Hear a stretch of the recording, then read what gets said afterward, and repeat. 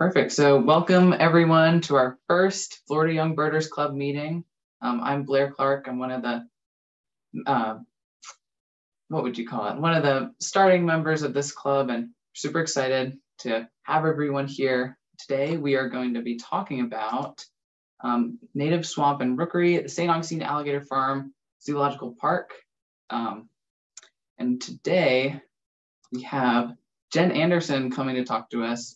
Jen has been the curator of the Alligator Farm since 2014, overseeing the reptile education, bird and mammal departments. For that, she was a zookeeper and then the curator of the bird and mammal department. And Jen has been involved in a ton of different projects. One of the biggest one is the U.S. Fish and Wildlife wood sort recovery group team. So it'll be really good, and I'm excited to have you today, Jen. If you'd like to start sharing your presentation, that'd be great. Let's see. Hi, Blair. Thank you for having me. I appreciate this. So let me get to my presentation here.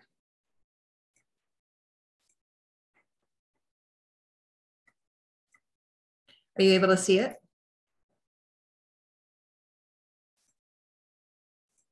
Yeah, yes. Okay, wonderful. I'm not sure how many people are familiar with the native swamp and rookery that we have at the St. Augustine Alligator Farm. So I'm going to run through it like you've never seen it before. And this is just kind of a very simple description I'm going to talk about. And of course, I'm happy to answer questions at the end, but I can honestly talk about the rookery for hours if I had to, easily without repeating much information. So a little general history about the St. Augustine Alligator Farm Zoological Park. We officially opened in 1893, of course, before any of us were born, long time ago. It is one of the original animal holding facilities, I guess you would say, in the country, or one of the original zoos. And we started off as a collection of nuisance alligators. It has been accredited by the AZA, which is the Association of Zoos and Aquariums, since 1989. The AZA is considered the gold standard of animal well-being and handling facilities around the world, though there are thousands and thousands of animal facilities and sanctuaries and zoos in the country. Only about 230 or so are accredited by the AZA. So it's a big deal. We get accredited every 5 years. We have never been a farm. It's never in the history of the alligator farm have alligators ever been harvested for meat. It's just an old name. And currently we are well known for our crocodilian collection, and we have 24 species of crocodilians. Our park used to be able to advertise that we had every species of known crocodilians when there were 21 and when there was 23. And now we have 24 species, but scientists scientifically described there are, I think there will soon be 27 species. And it's just like with birds. So it's not like new species of birds are showing up every year. They're just using genetic work to determine that these are actually two different subspecies of an animal versus two different species versus two different subspecies. But it's because of this large collection of crocodilians that our rookery is successful and exists over the park. So I'll go into detail about that in a little bit. We have our primary area for the nesting birds, and it's the 2-acre swamp. Mostly all American alligators are in this swamp, and American crocodiles. We have one American crocodile in there right now, but it's got this nice winding boardwalk. And so it makes it really easy to view all of the wading birds when they come to nest every spring. They usually show up in decent numbers beginning around Valentine's Day. So that's when I tell people that the rookery season starts. But in previous years, we've had especially roseate spoonbills coming before then, showing up as early as mid-January, when there's not a single leaf on most of the trees that are out in the swamp. And then you just see this hot pink bird flying around looking for nesting material. So that's pretty great to see. So this is just a couple of vantage points. And you can see there's a bunch of alligators hanging out underneath the shrubbery. And this is looking to the south. So it's a really nice winding boardwalk. That's L shape, lots of vantage points. The St. Augustine Alligator Farm Zoological Park is also a member of the Great Florida Birding and Wildlife Trail. So there's hundreds and hundreds of sites, and you have to apply to be one of these birding or wildlife sites, they call it now. And it's a place to go and see, have excellent experiences and almost guaranteed to see wildlife, because these sites are, they build it and they will come kind of thing. So they make sure that everything is done for that facility or to attract the wild birds and other wildlife. And there's usually a lot of educational opportunities and school groups, things like that going through. So if you're ever, I'm sure most of you are probably familiar with this, but if you're looking to find some new locations to go birding, in the state of Florida, it's easy. Just look on their website and they have regional maps, and you can click on your county or neighboring counties or an area you're planning to go visit on a little weekend vacation, and you can find a new place to go, and you know that it's going to be somewhere that's known for bird watching. So we have the 2-acre swamp, but then the birds of the last few years, especially since Hurricanes Matthew in 2016 and Hurricane Irma in 2017, we lost some really large, significant trees out in the swamp. We have planted numerous other ones, but they don't grow as fast as we'd like them to. And so some of the birds have taken to nesting in other locations around the zoo. Pros and cons to that. But as a whole, there are 8 primary nesting wading bird species that we monitor. There are at least 12 different species that roost on a regular basis, but we have other species that show up intermittently, or they show up and we never even see them because they're just spending the night as they pass through. And we have anywhere between 400 and up to 800 nests of wading bird species per year. It definitely varies every year, and that's very normal for wading bird rookeries. So they're very cyclical depending on resources, the water table depth, prey availability. And so that does fluctuate year to year. But in the long time I've been there, we only once had under 400 nests, and it was like 396 nests. So 600 nests or so is a pretty average year. On the years that we've had banner years for almost 800 nests, that's when we've had a couple hundred cattle egret nests. So we don't necessarily want a couple hundred cattle egret nests because they've already taken over the world. We'd much rather other birds have that space to, especially species of special concern in Florida, such as tricolored herons and little blue herons are now being more closely monitored by Florida Fish and Wildlife. And we do have thousands of birds roosting overnight, every single night in the rookery year round. We like it when it rains. So can you see my cursor if I put it over? Probably not. Yeah, okay, so, okay, great. Yes. I was thinking about quizzing the the birders, but these are pretty easy species, I feel like, but then again, I've been staring at them for a long time, so I'm very familiar. So these are the species that nest regularly that we monitor. So there's the little blue heron. Of course, in the middle here, we have great egrets. Top right, the tricolored heron. Then we have, of course, the very popular, easy to identify, the flamingo. Just kidding, roseate spoonbill. Snowdy egret in the middle, cattle egret here in full breeding plumage, even though these other species are as well. Oops, sorry. And then the wood stork, the only stork in the United States. And then bottom right is the green heron. Now the green heron is a very solitary nester for the most part and has pretty secretive nests far away from most of the other wading bird nests. And usually the numbers are very low, and I think the highest we've ever had in one year is 5 nests. And this past year we had 0 nests, though there were some adults around, and it was suspected there was nests, but I never found offspring the entire year. Some birds that roost there, but rarely nest, but can be seen on occasion doing so. This top left, we have the yellow-crowned night heron, just hangs out in the winter, along with the black-crowned night heron. So those two species, I'm sorry, this is the black-crowned, this is the yellow-crowned. These two hang out during the winter when the rookery season is not going on. Once all that chaos starts, they're out. They go and nest elsewhere. Top right, we have the great blue heron. We have a few of those, and quite often people comment about why they aren't nesting, but I'm fine that they're not nesting in our rookery, because then they would use the other nesting birds as snacks for their offspring. So that would, it would teach a lot of people about the cycle of life, but since we have so many alligators, we see that already plenty enough. Bottom left, we have the white ibis. So this is a juvenile white ibis, and we've had a couple of years recently where they have nested in very small numbers in our rookery, but they're the ones that roost during the winter. I mean, roost at nighttime and hundreds of birds, hundreds and hundreds of white ibis nest there, roost there at night.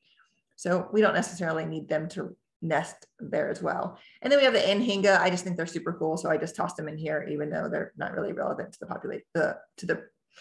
the program. But they are neat to see, and it's really great watching them with their giant web feet clunk around in the trees awkwardly. Then we have some birds that sometimes people think are a new species, or they get super excited about it and they blow it up on social media, or just things that are a little bit more unusual to see out in our swamp area. So top left, most of you may be familiar with this, but this is the little blue heron. They start out with white plumage, and in a couple years is when they finally acquire that solid steel bluish gray plumage. But in between, they get all spotted and mottled, and they look great. And we have had birds nesting with this coloration of plumage, but those nests are not always successful. Top right, you have here a dancing reddish egret. We have seen them at night sometimes roosting, but it's very rare. I don't think we've ever seen them during the day, and they definitely don't nest. We are at the far northern limit for their range. So it's more, I think they just caught a wind going the wrong direction, and they just head back south shortly thereafter. Bottom left is glossy ibis. We've seen those sometimes also roosting at night. There have been white-faced ibis in the area, so it could be either species. I've never seen them myself. I've just been told that they have been. And bottom right is an abnormal plumage for a cattle egret in breeding plumage. So yes, they get that peach color to them, but not so extensively as you see here. And cattle egrets that are like this, photographers get really excited about, birders get really excited about, and they usually dub them with the name peaches.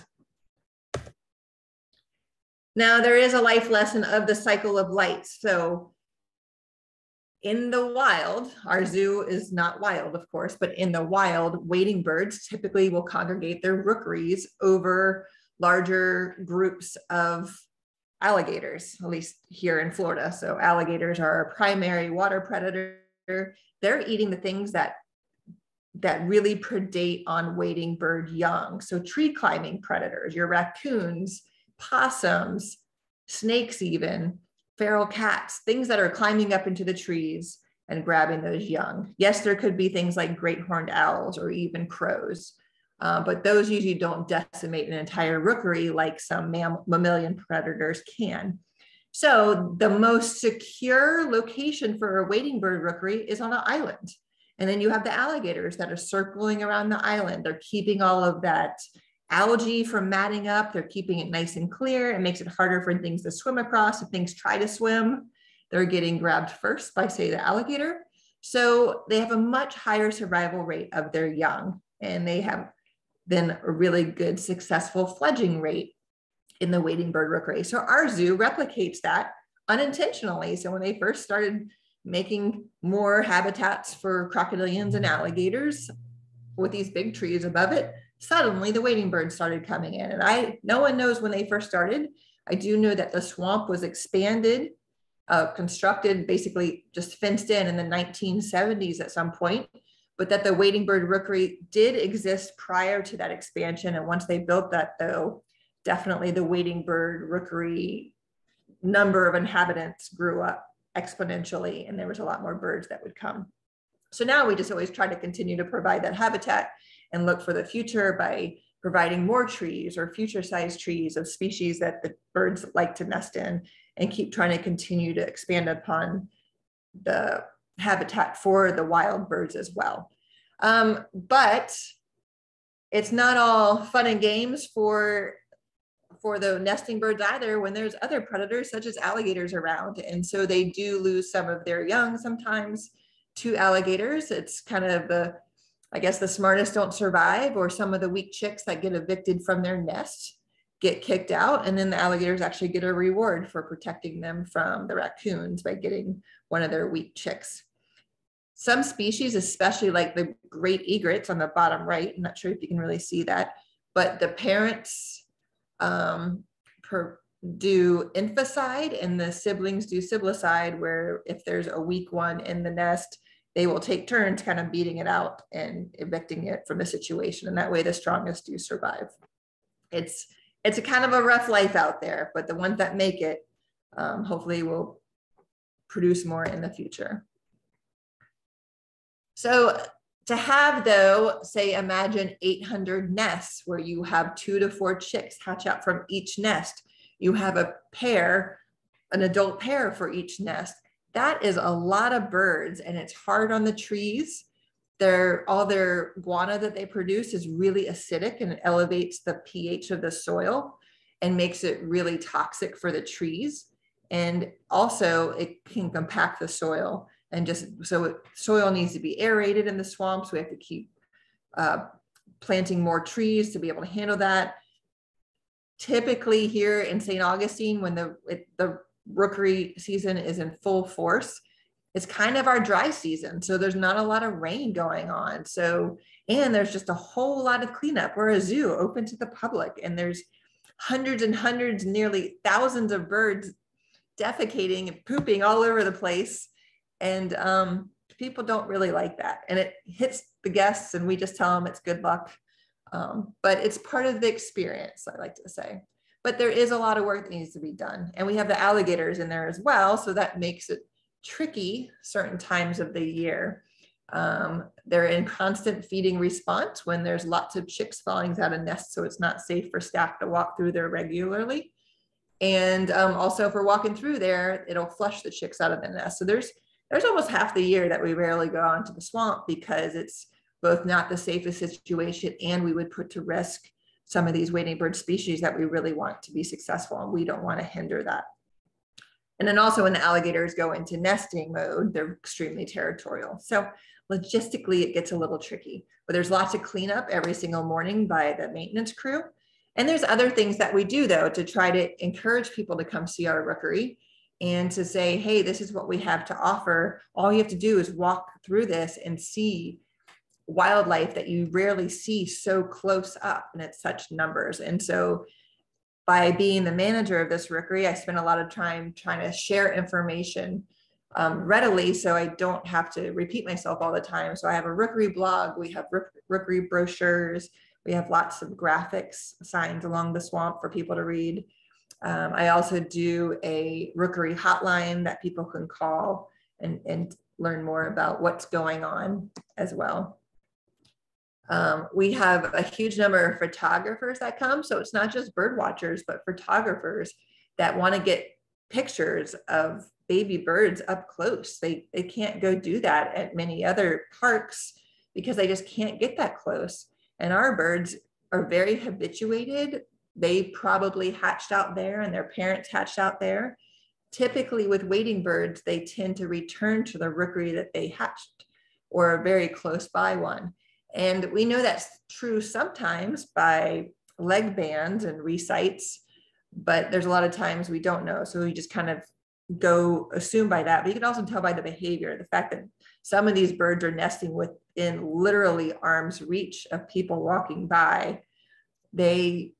They're just used to it. They were born to that, and for them, it's no big deal, even though they are all wild birds.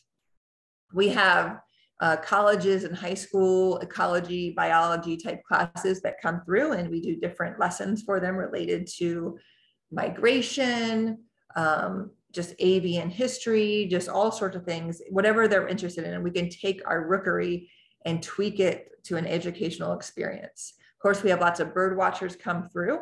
They may not necessarily want to go to the zoo, but they'll be there and they'll get to experience some of what we have to offer on that side of things, and then come and stare at the rookery all the time. We have art classes that come through and just sit stationary and paint what they're seeing. And of course, we have lots of school groups come through.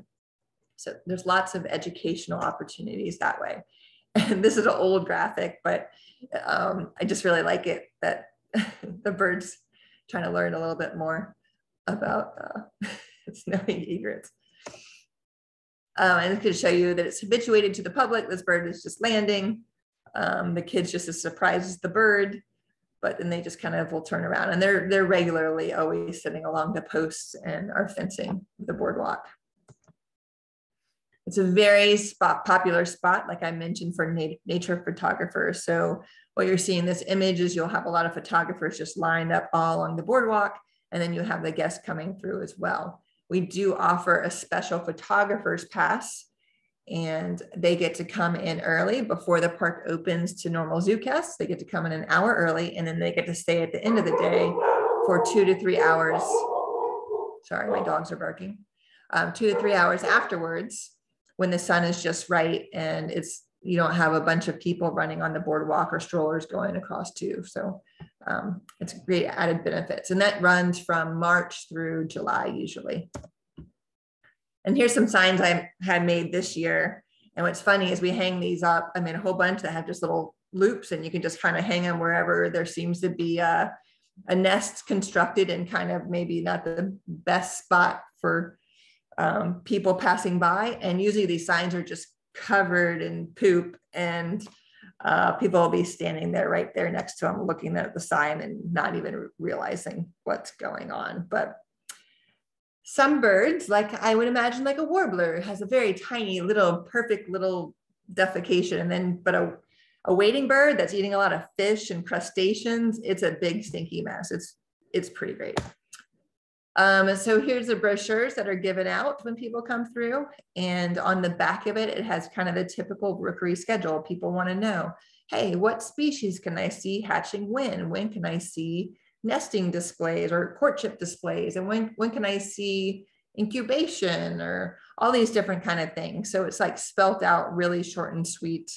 Spoonbills start showing up. Great egrets are next to arrive, and they're strutting their egrets all over the place. You know, it's kind of like laid out like that. And this information is also readily available on the Rookery blog.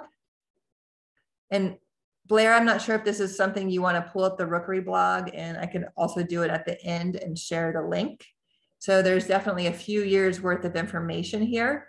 And I have end of season counts. I haven't done the end of season for this year yet because I just got all the final information, actually just in time for this presentation.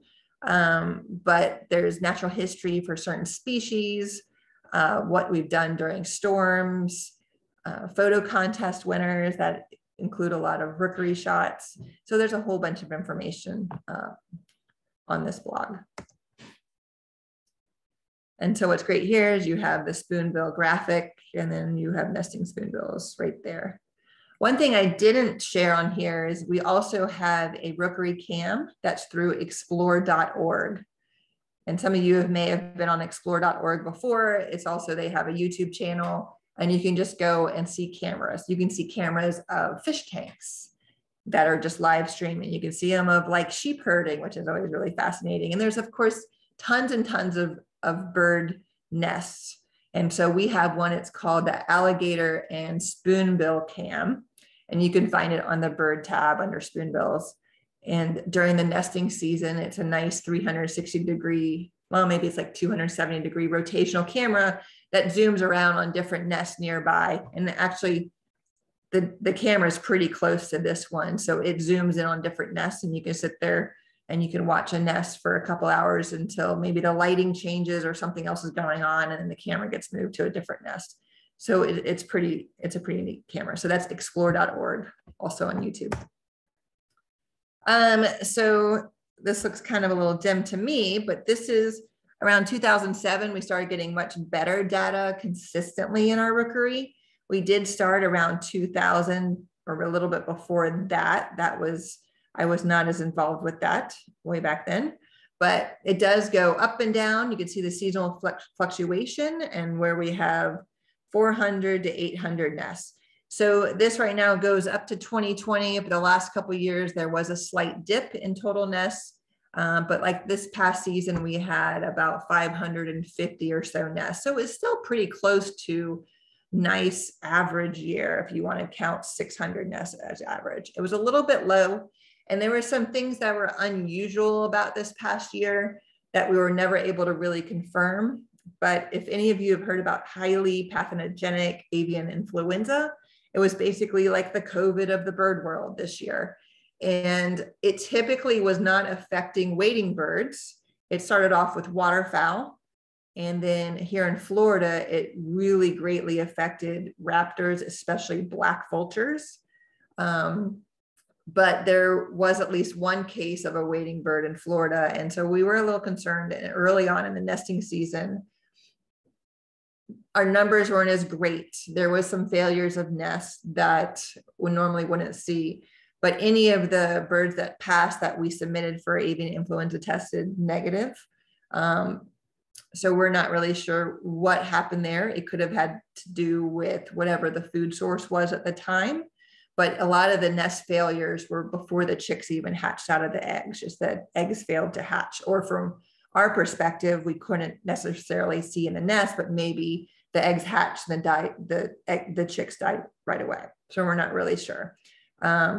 So it's all just kind of assuming at this time what happened this year, but overall we still have lots of nests.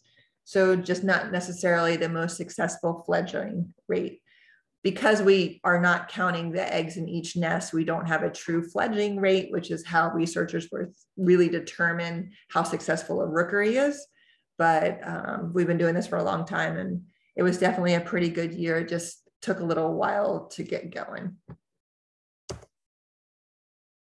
So we do a lot of conservation work at our zoo, but this one is great because it's local, and I literally just need to walk out of my office and just to right around the corner at part of the zoo and do some conservation work, nice and local, super local. I don't even have to get in my car.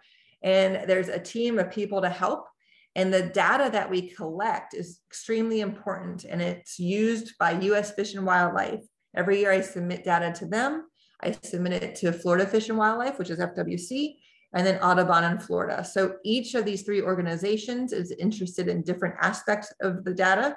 And then I usually also have some different university researchers that are looking for some gamut of that. Like, hey, we're looking for dietary information or this or that. And so we've participated in a lot of those studies as well, just providing data or samples even, depending on what they're looking for. And so this was every year we have a rookery crew, and they're out nearly weekly, pretty much from March through late June to early July, and they are out there counting. And it's not so difficult at the beginning, but once it's peak season like May, there's tons of nests and they're all over each other, all screaming. There's tons of chicks everywhere, and it gets really chaotic. And by that time, it's summer crowds and it's gotten pretty warm. So they come in early with the photographers, even earlier if possible, and they can get in and out in an hour early on. Later on the year, it gets a little more difficult. So every week though, our rookery crew is counting the species that are really, really closely being monitored by these different conservation partners. So US Fish and Wildlife manages the wood storks. So we count them once a week. So we have really detailed data to provide to them. Roseate spoonbills are kind of a keystone species here in Florida, and they're failing in many locations throughout the state. So Audubon of Florida is really looking for some detailed information regarding them. And they're actually one of the reasons we have our explore.org camera now. And so we count them weekly. And until this year, we were counting green heron nests weekly, only because of some construction that we had done. And we were wanting to make sure that we were not hindering those nesting species. So I did say that green herons had 0 nesting this year, but I'm blaming it all on tricolored herons and little blue herons this year, taking over their previous nesting areas. But without the Rookery crew, it would be very difficult for me to acquire this information every week. Once a month, we count every species, nests, adults, and chicks. And so we did that 3 times this year. So we do it, I think we did March, April, May. And so that gives us a big snapshot of everything else. And if any of our conservation partners want to know more about a certain species one year, then we would add them onto the weekly count. But at this time, the data we're collecting on a monthly basis for some of those other species is sufficient. Excuse me. So this is one of the data collection sheets, super old school, tallies, works really great. It's really boring. That's why I put some other stickers on it, but it works. And we have it broken down to these different areas, mostly because it helps with tallying. There's been some years, I think we did it for 3 years in a row, where we also tallied what tree species they were nesting in. So even though I can say, okay, well, I always see this species nesting in these trees, but we wanted some written down documentation, actually legitimate data. And so we did that for a few years, and it just helps select what tree species we're going to provide out there in the future for future nesting.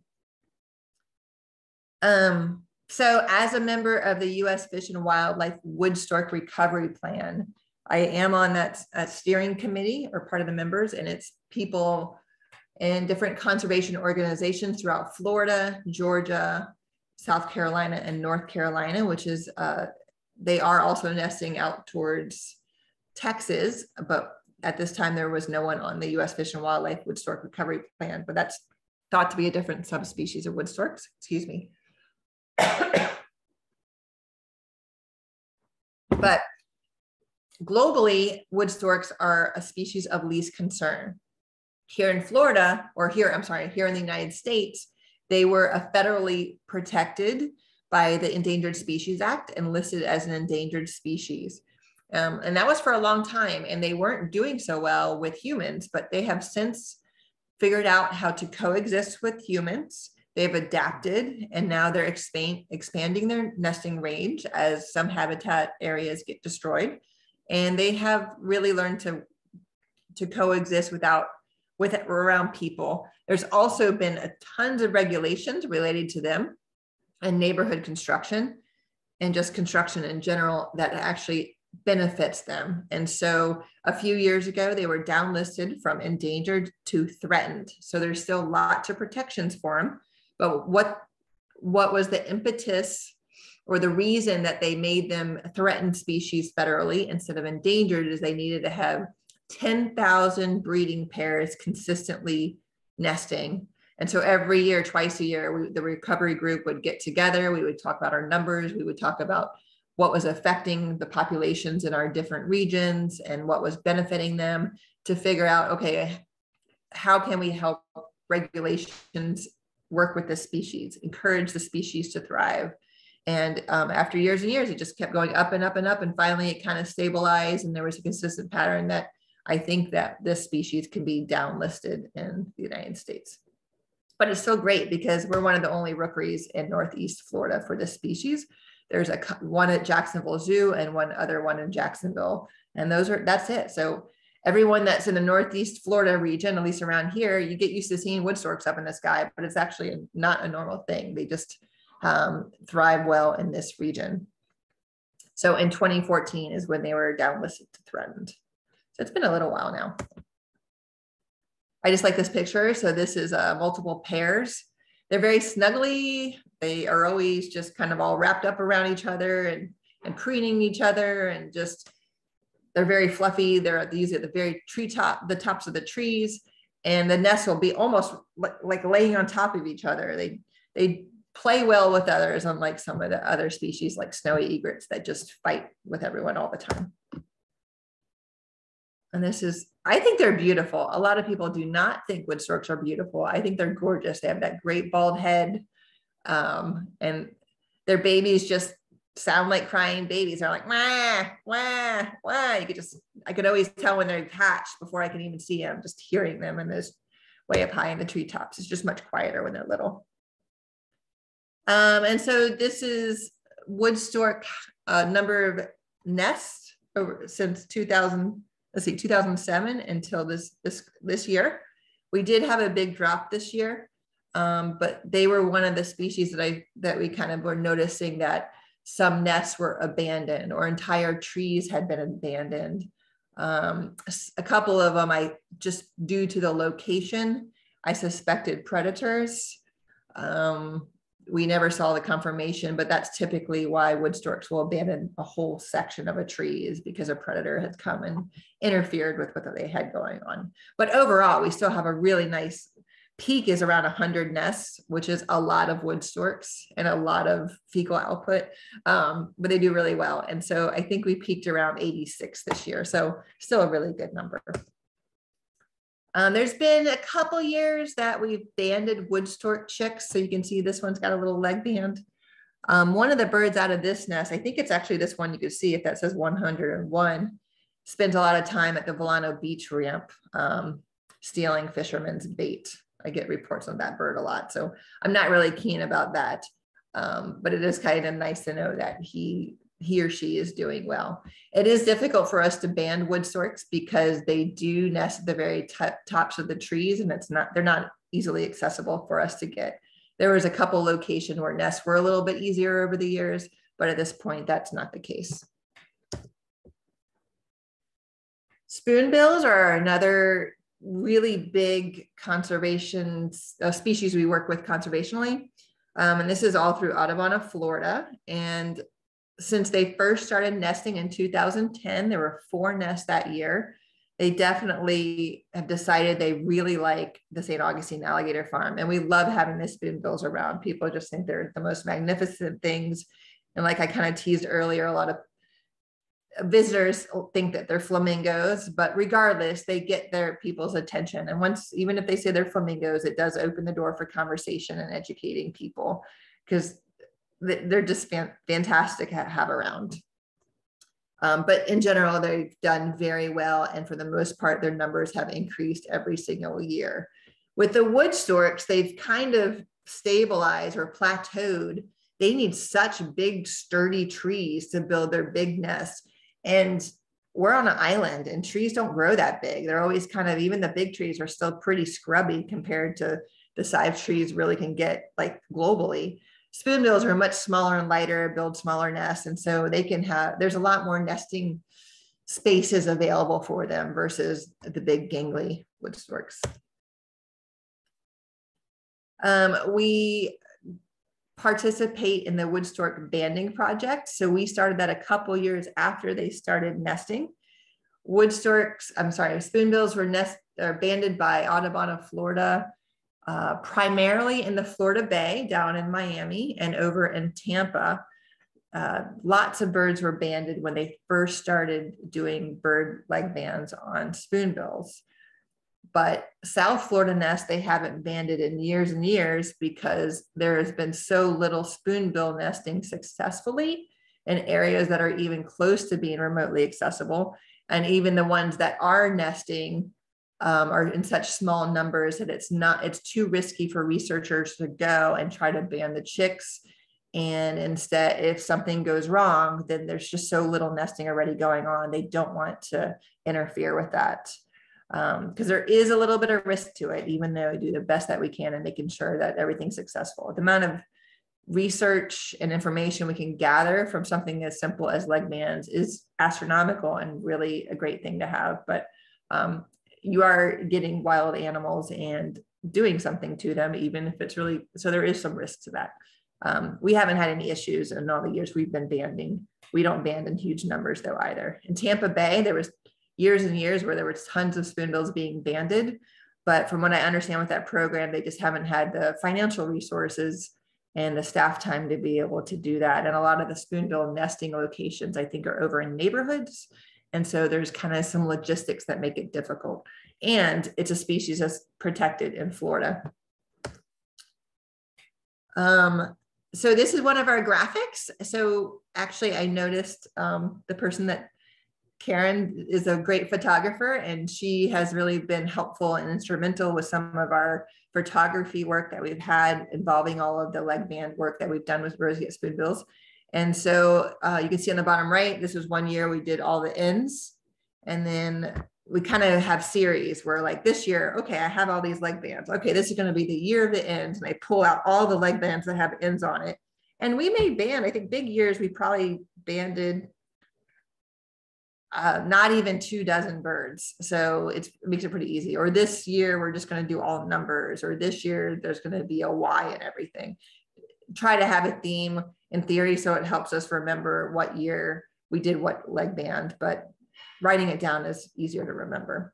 But this is all through, once again, Audubon in Florida. They provide us with all the leg bands, these PVC ones, which we actually purchase for them to use in Florida, but then they provide us to them.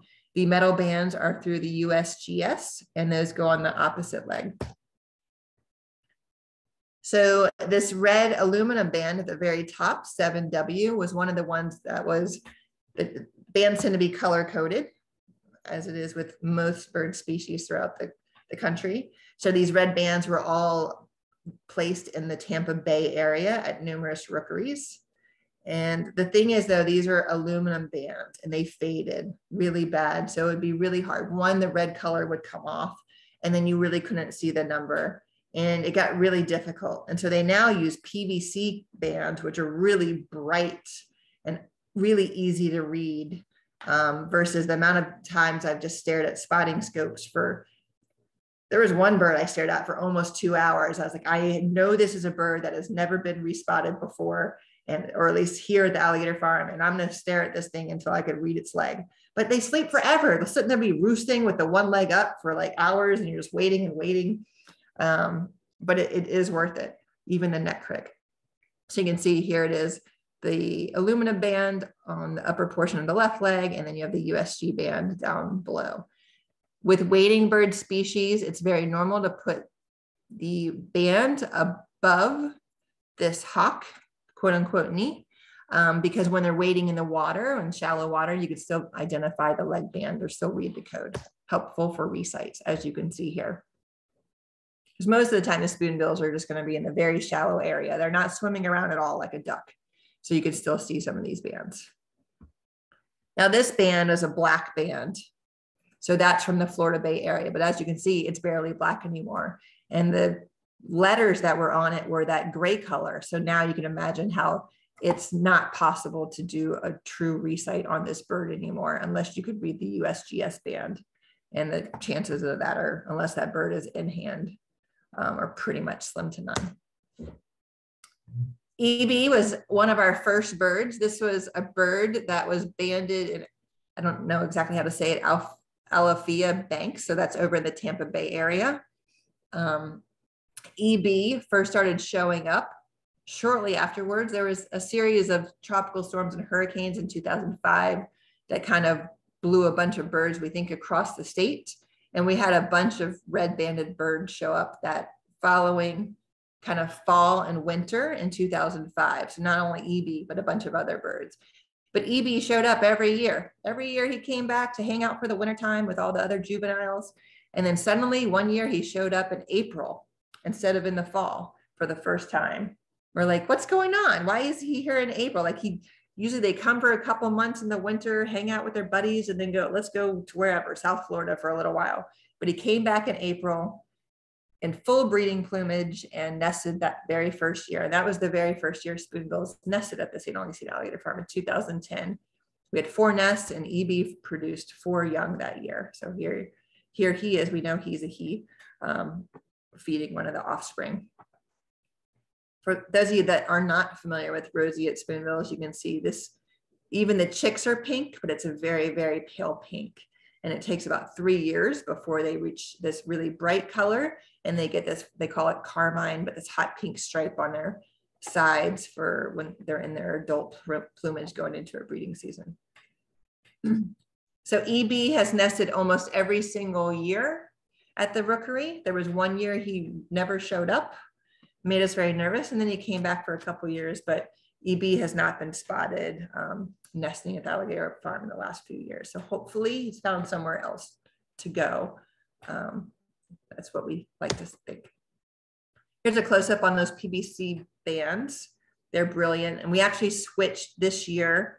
I only banded one chick this year because of avian influenza risk, but our colors are now red with white text. So it's Valentine's Day birds for sure, pink and red everywhere. But it is risky. So whenever we need to go in there to collect the chicks out of the nest, some of the locations aren't as readily accessible, or there's just some buddies that want to come see what we're doing.